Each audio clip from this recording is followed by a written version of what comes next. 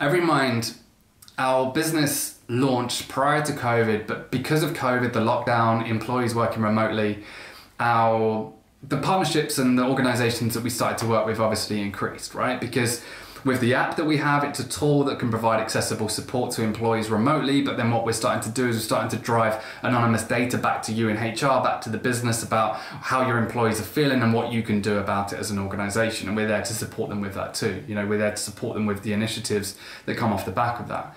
And I think being able to get that data is so important because you don't know how employees are feeling. I think another good key way of doing it as well is making sure, and I know it's difficult, but encouraging people to jump on their webcams when you're on your Teams or your Zoom meetings, whatever it is, because it's still hard to know that if you can see them, you can start to look at their body language, you can start to potentially pick up cues that you might not over email, over Slack, everything else as well.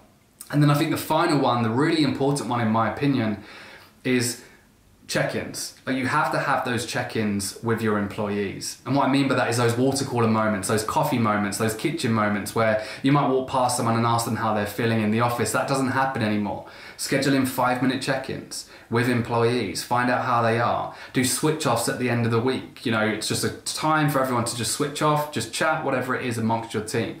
Making sure you have those check-ins, those switch-off periods, and making sure you're booking it into people's diaries as well is really important, because you haven't got those moments in the office where you just naturally have a conversation and you start to feel out how they're feeling as well.